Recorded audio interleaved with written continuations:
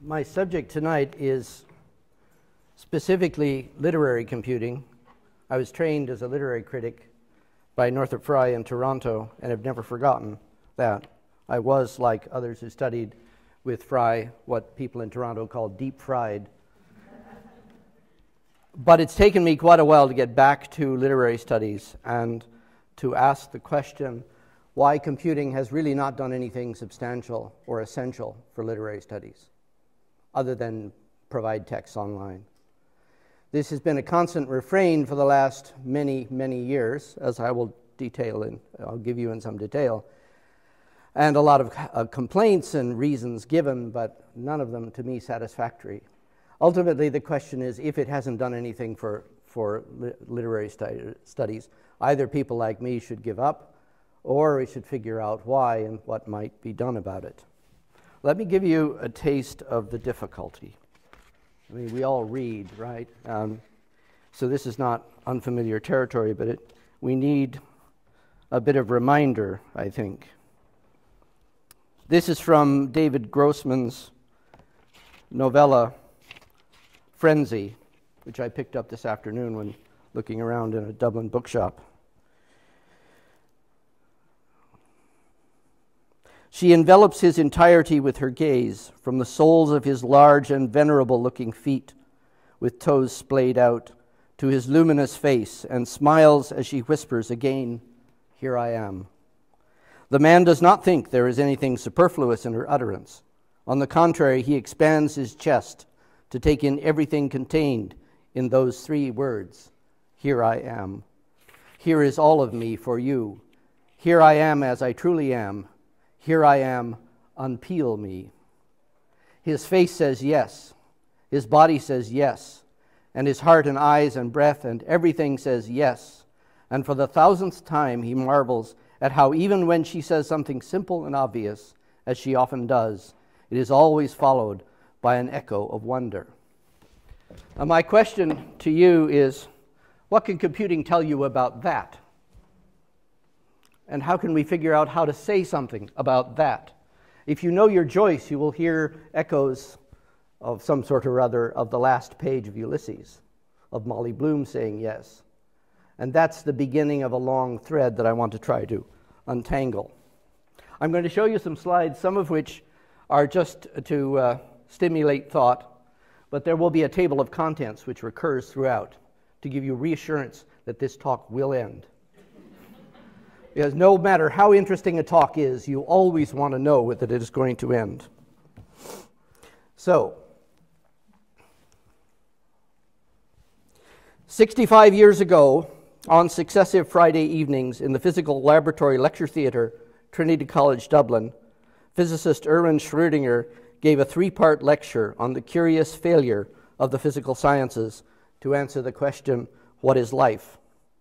And the promise of a new physics to address that failure. Schrödinger was an intellectually brave man who saw no other escape from the dilemma in which ignorance of the whole increasingly places the specialist than that, quote, some of us should venture to embark on a synthesis of facts and theories, albeit with second-hand and incomplete knowledge of some of them, and at the risk of making fools of ourselves. Now, a lifetime later, with the infirmity of literary computing rather than the impotence of physics in mind, I cannot think of a better way of putting before you the challenge we students of literature face from computing, nor can I think of a better response. To put the situation in a nutshell, by placing the question of method in the path of scholarship, computing offers us the chance to be similarly brave. I will return near the end of my lecture to a much greater intimacy in the parallel between us and Schrödinger. But for now, let me just state the problem as I see it, which turns out to be not entirely dissimilar to his. Why computing has been unable to do much for the interpretive operations that are central to the humanities and of all-consuming interest to scholars of literature and the arts. See, there's my table of contents. The relationship between computing and literary studies has had a problematic history. In 1966, when the first professional journal in the field, Computers in the Humanities, began, groundbreaking activity, which had begun some 20 years earlier, became suddenly visible across all the disciplines. Early dramatic success in computing had stirred popular and scholarly interest in what computers were doing and might be able to do. In 1957, Herbert Simon had made startling predictions for the subsequent decade. Up there, highlighted, "Put it bluntly, hard now to shock," he wrote in his lecture notes. "Machines think, learn, create." In a similar vein, British computational linguist Margaret Masterman asserted in her contribution to Freeing the Mind, a series published in the Times Literary Supplement in 1962, that the computer was far more than the menial tool other contributors had described. It was, she declared, a telescope of the mind, which, like its astronomical namesake, would soon enlarge the whole range of what its possessors could see and do, and so change their whole picture of the world. Words quoted approvingly 4 years later in a book on the automated analysis of text. At the end of that decade, the editor of The Economist predicted that in the 1970s, the computer would come into its own, perhaps even challenging the outlook of man. A somewhat less restrained Canadian journalist had proclaimed 5 years earlier a new age of miracles, in terms strikingly similar to a 21st century funding concept known as the semantic web. Battle lines were being drawn over the significance of computing. Note, however, not the expected one, with enthusiastic promoters on one side and grumpy Luddites on the other, but the one between those like Masterman who focused on the augmentation of human capacities and those like Simon whose interests in automation led straight back to Frederick Winslow Taylor's clerkish elevation of efficiency, the modern factory production line, a leisure class of passive consumers, and all the rest of modernism's children. Two assessments from the mid-1960s told a sobering story, however. In Alchemy and Artificial Intelligence, with the clock still ticking on Simon's confident predictions, Hubert Dreyfus diagnosed stagnation in AI research, pointing to unexpected difficulties which had followed the early successes. What had been assumed to be a difference of degree between current and envisioned systems had turned out to be a difference in kind, with no known way across the discontinuities. The following year, the devastating Black Book on Machine Translation, Language and Machines, Computers in Translation and Linguistics, came to more or less the same conclusion. As computational linguist Yorick Wilkes noted a few years later, it had been clear for some time that the era of simple-minded machine translation was over, and that a new, very different research paradigm was needed.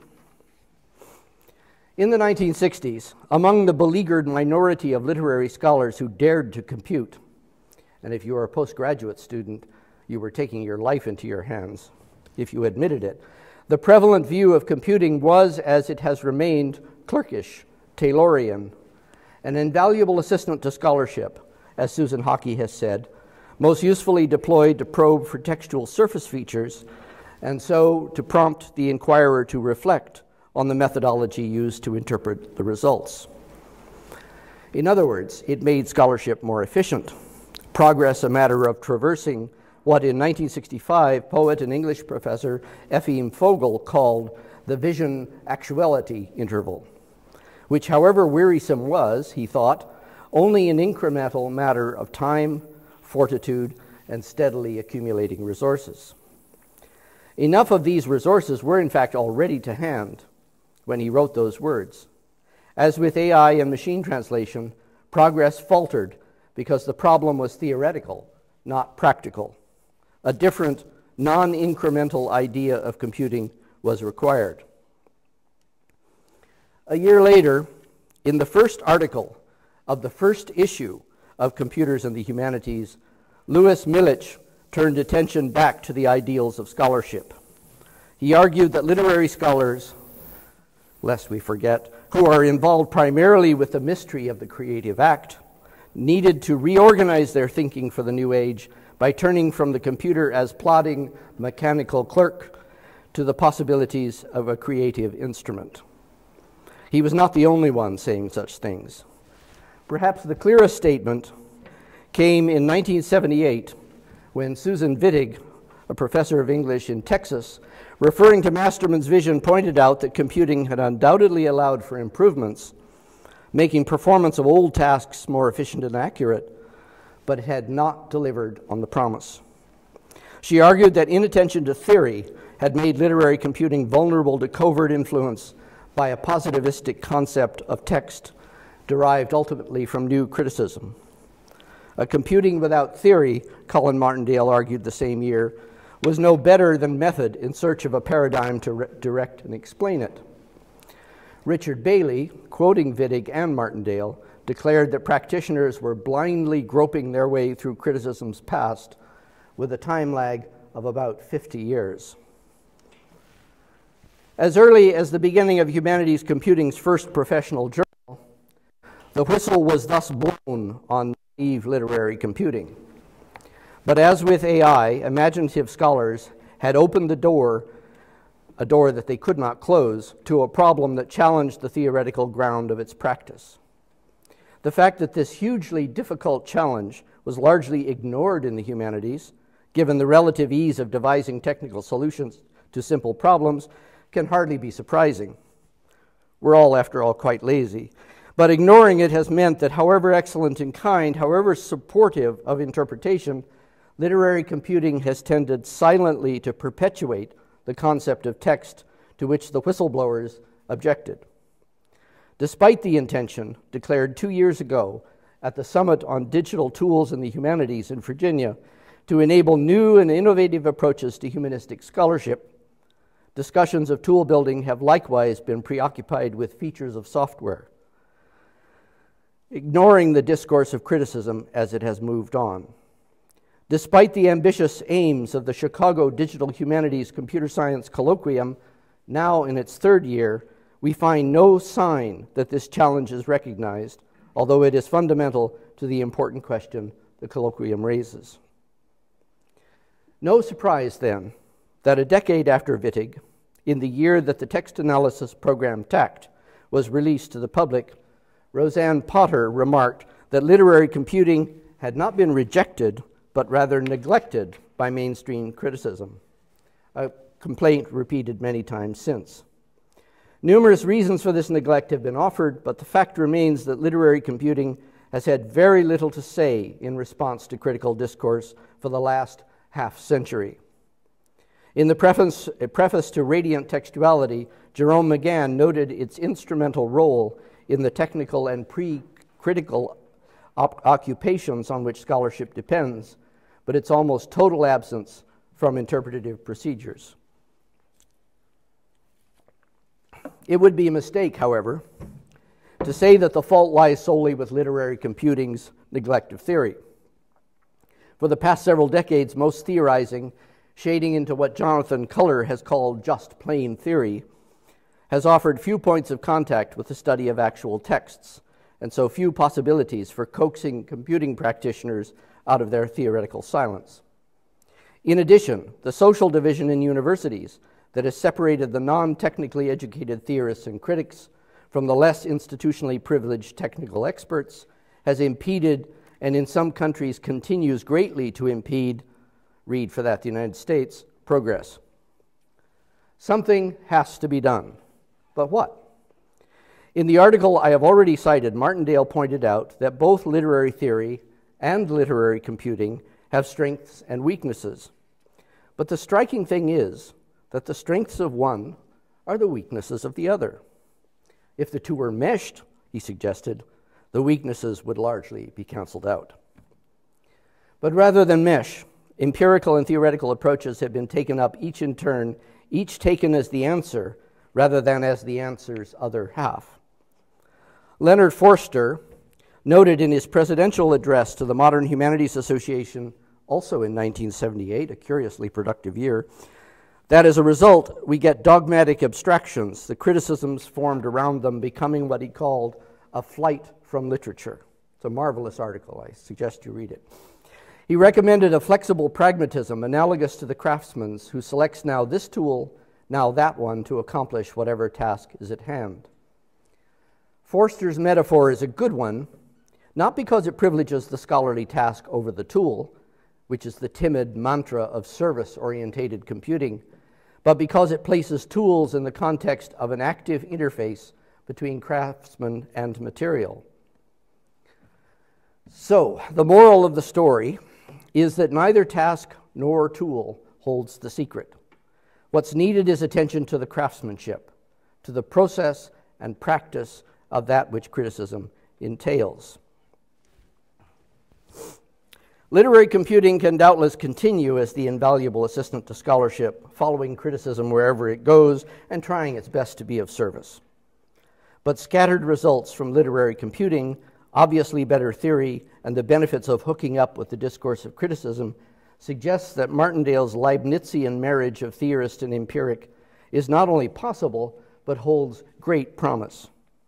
The fact that literary computing remains vigorous, however ghettoized by specialist concerns into specialist periodicals, suggests an underdeveloped rather than a moribund research program. The question is, again, what now must be done?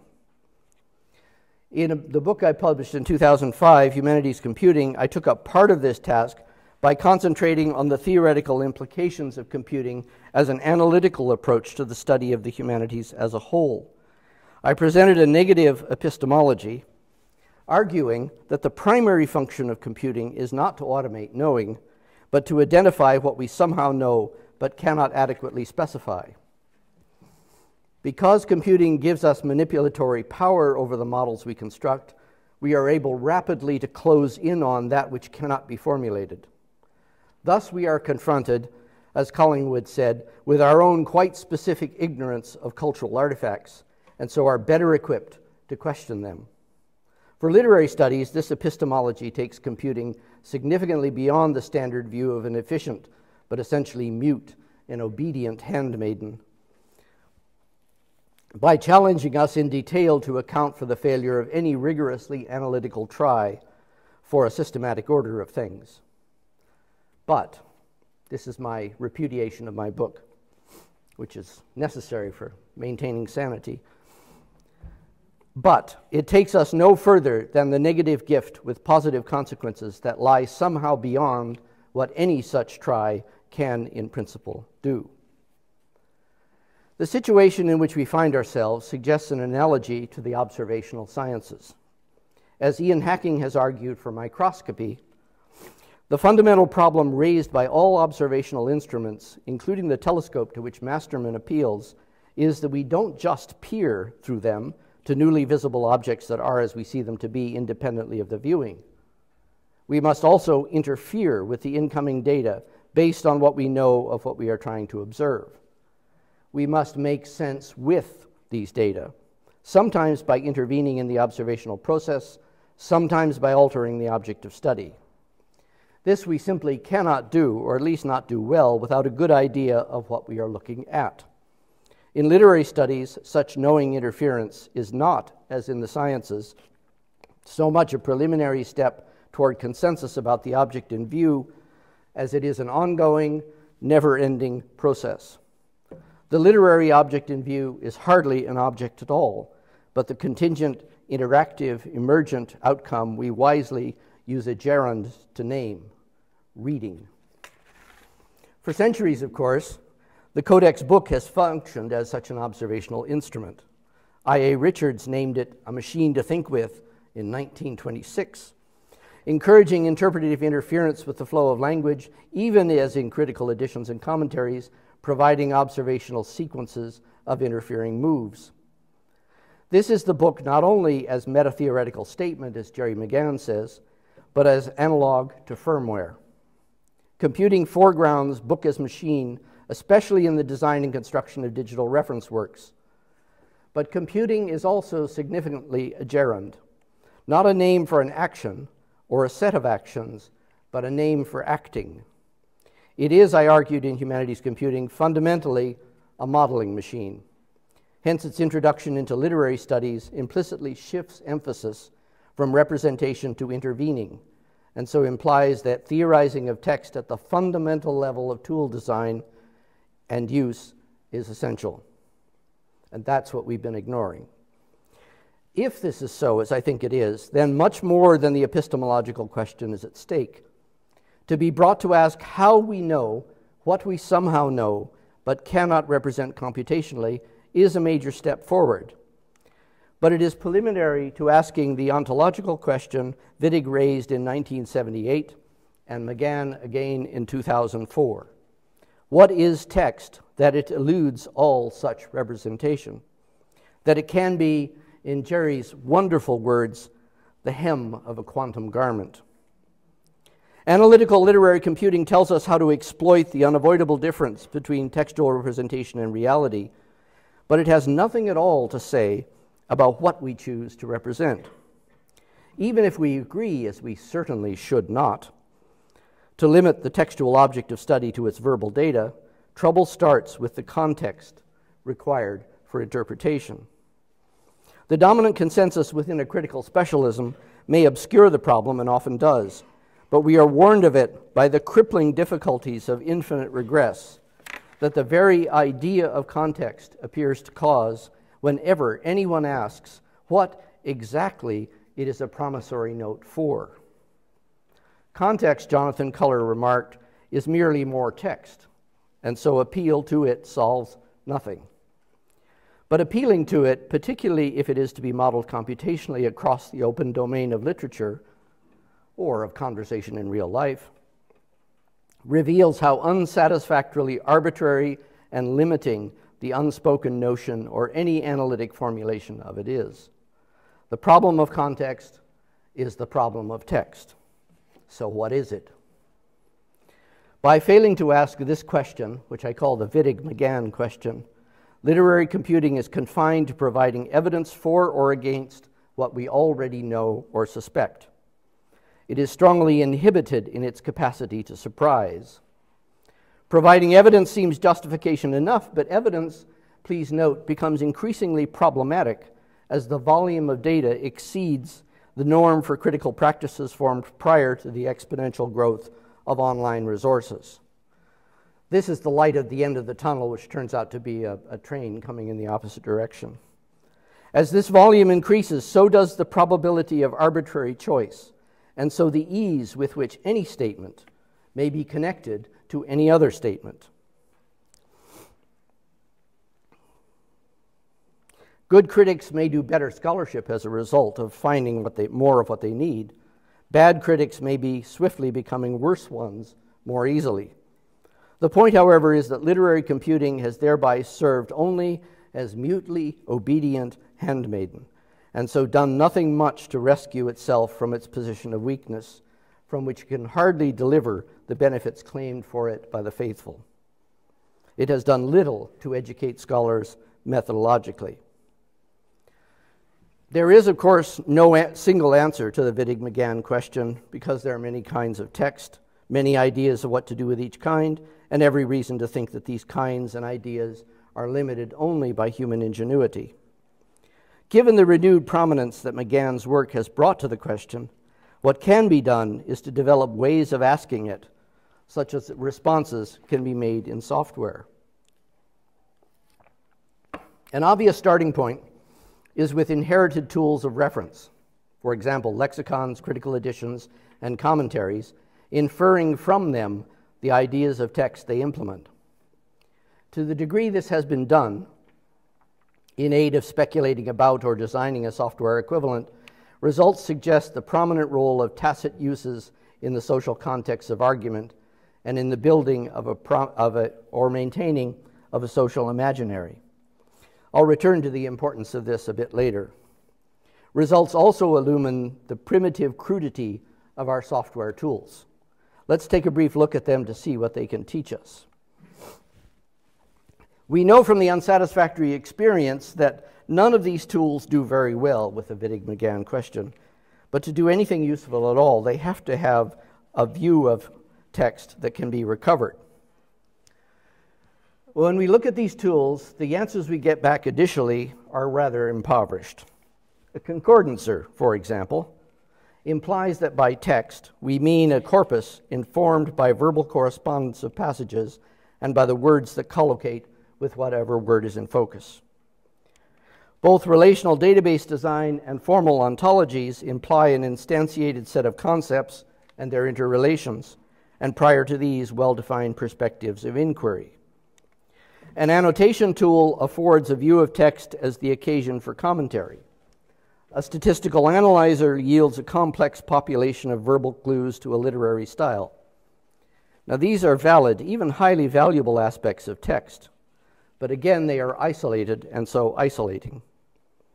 And they can't even begin to approach the Grossman problem that I began with. We can, however, greatly enrich what each has to contribute by considering their historical origins. The most obvious to be explored is concordancing, a direct descendant of the late 12th or early 13th century device invented to serve figural interpretation of the Bible, which once it achieved formal stability in the late 13th century, remained broadly the same until computing. There is, by the way, a marvelous example of a medieval concordance in the library at Trinity that I was looking at this afternoon. The keyword and context format, devised in the 1950s to satisfy the needs and capabilities of automation, shifted focus from the concordant passages of a text to shared collocates of a word, and so moved the principal domain of use from literary studies to corpus linguistics. Nevertheless, the mechanized idea of semantic triangulation, basic to the figural scheme, remains implicit in the tool which that scheme articulates, and so in the results the tool produces. It bears with it, or more accurately implies, a theory and compositional principle derived from the most influential text in the European tradition, namely the Bible. So also the tools and techniques of annotation imply a partial answer to the Wittig-McGann question. These have historical roots in ancient commentary practice, including manuscript glosses, marginalia, freestanding notes, and other forms of intertextuality, together with their social networks. Relational database design and textual ontologies are similarly emergent from older practices of categorization and tabular layout, beginning with ancient libraries and more recently from the strong cultural predisposition toward discontinuous plurality. Lev Minovich's argument for the database as symbolic form provides a starting point here. These are all very rich book-length projects waiting to be done. If you know any eager medievalists who need a book subject to write, they can pick one of these. Writing a conceptual history of literary computing from its tools helps to give it a theoretical voice, but at best the exercise yields a semi-coherent miscellany with uncertain relationship to actual research. The result is even worse than expected because the ideas of text we seek are partially in the tools, partially in unexpected uses of them, especially true of those tools not designed for the purpose, which means most of the tools we use, and in the usual situation where more than one tool is used, partially which tools are applied in what sequence. Lacking in a tradition of experimental work, as we are, undereducated technologically, and so undervaluing or simply not seeing the mediation tools perform, researchers have tended to omit the kind of observations we need. Unsurprisingly, evidence from the scholarly record, in the rare instances in which it exists at all, is scattered through footnotes and asides in publications across many disciplines in many languages. In any case, I'm getting increasingly hopeless. In any case, there is no whole for these parts to sum to, no great idea of text that may be assembled from the scattered fragments of implementation. But the point of asking the Wittig-McGann question is quite otherwise. To enable literary computing to make a great inductive leap from its mute servant's mimetic doldrums to an understanding of itself as a full participant in the interpretative operations of criticism. To devise new tools without the benefit of that question has not and will not significantly increase the mildly helpful but severely cobbled abilities of literary computing, no matter how much data accumulates. In fact, as I suggested, the accumulation of more data only makes the problems worse. McGann's own response to the question has been to argue for the reversal of perspective within criticism already implied by the Bakhtinian situating of text in an immense, boundless world of others' words. The details of this response, including the online game Ivanhoe, are best presented by his own writings, which are taken here as required reading and a point of departure to which I will return. But that reversal of perspective is already inescapable, given the problem of context, which itself seems inevitable once we free literary computing from the strictures of a knowledge jukebox to become a project for modeling literature. The fundamental role of modeling is itself an inevitable consequence of Mr. Turing's universal machine. The term modeling, which I've used a lot, is so polysemous that its meaning cannot be taken for granted, so I had better say what I mean by it. Here I show the modeling relation between a formal or abstract system, such as a computer program, and a natural system or artifact, such as a poem. In humanities computing, I argued for the analytical mimetic kind that Clifford Geertz has called modeling of, which aims at refinement of the epistemological question, as I noted earlier. Geertz distinguished this kind from its opposite, modeling for, a more or less creative realization of an idea or design achieved through perfective, exploratory manipulation. Standard example of modeling for is creating a new airplane wing, for example. The Bakhtinian reversal, however, entails a different sort of modeling from either of those two, something that resembles modeling for, but begins without a pre-existing design, or at least not a consciously accessible one. It is a mapless modeling forward towards something that is not yet anything. Using the musicological term, I call it improvisational modeling to denote its moment-by-moment development in performance of an emergent potential. This sort of modeling is widely attested in the experimental sciences. What it might be for text reflects again the Wittig-McGann question. It is a truism that asking questions is central to the humanities and that good research leads from a worthy question to better ones. The Wittig-McGann question is certainly worthy, but it leaves us with the problem of how to reformulate it so that it may be asked in software. Before we can even get properly started, that is, we must confront the gulf separating the language of criticism from the language of implementation. Happily, this gulf is bridgeable. In fact, collaborative projects in the digital humanities have for years negotiated it as a matter of course by developing common ways of talking about problems and objects that have different meanings for the various participants. But although collaboration offers great benefit of other-mindedness, alone it is an inefficient and only partially effective means of furthering research that is fundamentally the result of two or more intersecting, interacting practices. Collaboration, whenever possible, needs to be internalized so that this interacting can occur at the speed of thought and not just at the pace of meetings. Hence the need for a bridging discourse. The time-honored approach for building a new discourse is to reach into another discipline, an older established practice, and take what you need. It's often called borrowing, but it's really stealing. And then adapt to what you've found.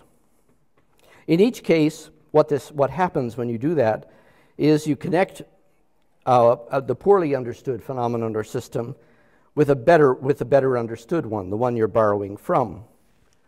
This analogy links relationships. This is my favorite photograph of all. As A is to B within one system, so C is to D in another. Its strongest claim is that the two systems, however different they are, as those two are isotropic, i.e. the same governing laws or principles apply in both. And that's a breathtaking assumption. Our whole existence is based on it, but it's still breathtaking. Hence, a strong analogy not only holds up to examination and yields many insights, it also pulls the connected fields closer together by emphasizing similar processes in both. Each analogical connection must be probed for its actual benefits as well as its cognitive trajectory, but because its yield may not be known for some time, for example in that case, the best anyone may be able to hope for is plausibility at the outset. Analogizing is conjectural. Considerable effort is required to maintain an analogy as conjectural and not to blur it into an identity, as we tend to do, especially when it appears greatly to simplify an intractable problem. In other words, analogizing, borrowing, stealing ideas from elsewhere is as perilous as it is powerful. In the present case, what we're looking for is, in the words of a London improvisational musician, how one gets from A to C when there is no B. If, that is, we begin as readers do, with a text, and so the question of how reading may be modeled, we need to bridge the gulf between Bakhtinian language and a design strategy for a computing system capable of implementing its outward-looking improvisational trajectory. One promising place to begin is with evolutionary biology, whose fundamental problem is precisely to answer the improvisational question for living systems. And so we return to Erwin Schrödinger's lecture at Trinity in 1943 for the more intimate parallel I promised. In his commentary on Schrödinger's project, theoretical biologist Robert Rosen has argued that by asking his question, illegitimate, some say, within the confines of ordinary science, Schrödinger diagnosed the fatally constricting path of reductionist methods that had had such great influence on 20th century thought. Our universes of scientific discourse are limited, Rosen declared, not by the demands of problems that need to be solved, but by extraneous standards of rigor. The result is a mindset of reductionism, of looking only downward toward subsystems and never upward and outward. What he does not say, but needs here to be said, is that the influence of scientific discourse on all others has been so great that this mindset of reductionism is our mindset as well. So also analogically is the alternative Rosen presents, a turn toward the quasi-teleological but non-deterministic idea of self-organizing systems, hence the ideas of complexity, emergence, and autopoiesis, of which McGann makes extensive use, coming primarily from the culturally ascendant biological scientists, including biological anthropology. The moral of the story is make friends with a biologist. Biology and its nearest neighbors, which after all still lie at a formidable conceptual distance from criticism, are not the only fields concerned with how more sophisticated systems arise from less sophisticated ones, however. Other likely candidates, which I'm looking into, include anthropological linguistics and conversation analysis, improvisational musicology, including but not limited to studies of jazz, and the cognitive sciences, where, for example, the psychology of reading meets its neurological correlates. These are all promising sources of analogies. Perhaps now it's worthwhile returning to Margaret Masterman's Telescope of the Mind in 1962 to ask what sort of computational instrument might live up to the promise of enlarging the whole range of what we might see and do as critics, and so change our whole picture of literature. The most imaginatively powerful attempt to date is Jerry McGann's Ivanhoe, an online play space in which participants intervene, change, add to, and comment on the discourse field of a given cultural artifact, such as Scott's Ivanhoe. The critical objective of the players of Ivanhoe is to explore in blog-like exchanges the possible worlds or imaginative trajectories of this artifact from an authorial inner standing point. Computational tools aid the interpretative play by managing communications between the players and by visualizing the interactions so as to stimulate the player's imaginations. Scope of play is constrained to the focal artifact, which players are assumed to know. Googling for whatever is permitted, anything else is permitted during the game, but the game does not aid or direct the search. That is the game's devices, the computer. Ivanhoe is thus more closely analogous to a microscope than a telescope, but it is a Masterman's kind of microscope, nevertheless, because it is built explicitly and self-consciously for looking outward from the artifact toward its manifold possibilities. In the rationale for Ivanhoe, McGann borrows extensively from theoretical biology and elsewhere, as I have suggested we need to do, but the analogies are, in his case, rhetorical rather than computational. My research question is this: can we do more? Can we use these analogies to design modeling machines capable of finding connections from a given literary text to others? Or can we adapt whatever software may exist, for example, to simulate evolutionary or improvisational development? In 1989, Northrop Frye mentioned in passing, after saying that he knew nothing about computing at all and really wasn't qualified to speak on this subject, mentioned the possibility that modeling such as I have described might be used to converge on fundamental structures of literature through systematic investigation of its recurring conventional units. And that's become my research project. Is this a realizable goal, however? It's clear from what I have said that although such modeling machines must be able to search all text in digital form, mere searching is not only insufficient but perilous without some kind of automated guidance. It's clear from the massiveness of the collection to be searched that only the most rudimentary scholarly metadata, if any at all, can be expected, though metadata generated by search engines could perhaps be exploited to advantage. It's clear that whatever the instrument does, it must be far more of a cognitively intimate companion than a bot, however semantic the web that gets searched.